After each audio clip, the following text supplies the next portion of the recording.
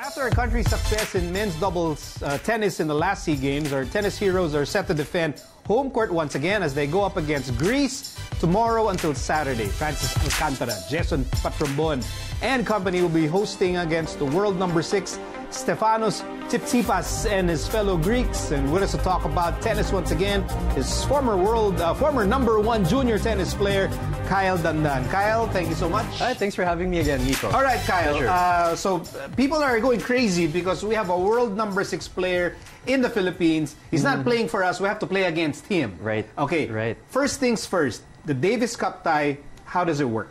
So, well, the tie muna itself. So Greece versus Philippines. It's a 3 out of 5. Yeah. So the countries need to win 3 out of 5 rubbers. So it's called rubbers in Davis Cup. So it's basically matches. Yeah. So it's 2 singles the first day. On the second day, it's doubles and then 2 more singles. So kahit ano doon, manalo ka 2 singles and 1 doubles, or manalo ka ng 3 singles, then that's how you advance to the next round. Okay, let's meet our team. We're gonna show you the members of the Philippine team for the Davis Cup. Yep. Francis Alcantara, Jeson Patrombon, Ruben Gonzales, AJ Lim, Eric Olivarez, and our non-playing captain, Chris Cuatro. What are the strengths of this lineup? So I would like to highlight the doubles first. No, Alcantara and most likely Ruben Gonzales. They're very well experienced in doubles. They play doubles all the time at Davis Cup. And also in the SEA Games, no. So and also in the ATP Tour, they play doubles. They focus primarily in doubles. So we kind of expect them to win, though it's gonna be tough.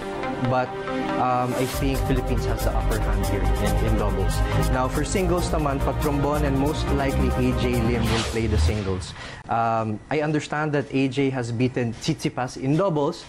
Different story, but he also has a good experience abroad. Same with Patrombon. Okay, so we might as well discuss Stefanos Tsitsipas. It's a huge deal for the tennis community that this guy is here in Manila. In Manila. Okay, have you met him?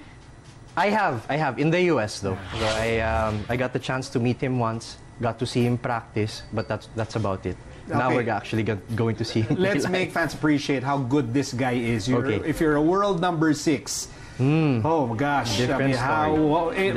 Yung level of skill niya, how would you describe it?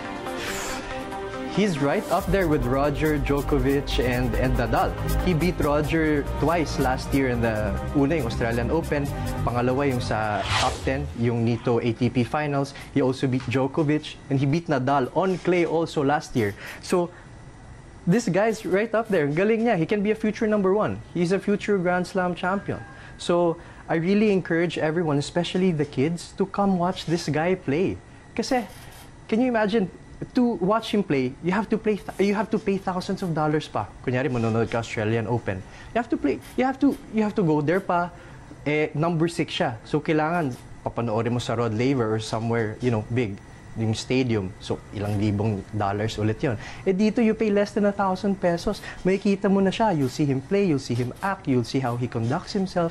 At least makukuha ng mga bata, they'll be able to idolize the guy. Although from what you gather, sold out na ata for the sold weekend. Out na. So hopefully some tickets free up tomorrow and on Saturday, because it's really a great opportunity to see greatness. In your backyard. But you cheer for the national team, huh? Oh yes, definitely. Don't forget that. You cheer for the national team. We're here to just be there to appreciate, the Tsitsipas, but doon ka na sa national team natin mag-cheer. Okay, so we're facing Greece in this current tie. If let's say, we get to overcome Greece, what's the next step after this? So eto yun. There's a quick explanation here. We'll be playing the We'll be playing we'll advance to the World Group 2 kasi ito World Group 2 playoffs pa lang ito. So we will pag nanalo tayo dito, then we'll move on to the World Group 2. But yeah, that's how we advance. We need to win 3 of the 5 rubbers, and then we'll advance to the World Group 2. Okay, I guess this is our chance to show again the members of our team. Let's show the members again. These are the guys that we need to cheer for so that we can conquer this Greek team.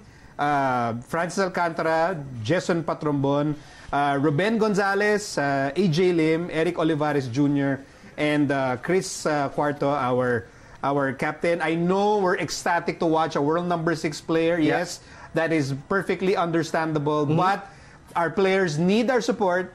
And so for those who are lucky to have tickets, kasi nga sold out. Sold out na.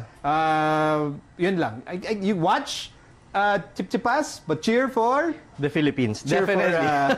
Cheer for the Philippine team. Definitely. All right. Thank you, Kyle, for helping us out with our Davis Cup preview. Thanks for having me. And thank you for joining us. You can also watch the show on I Want for free. I'm Miko Halili, and this has been The Score.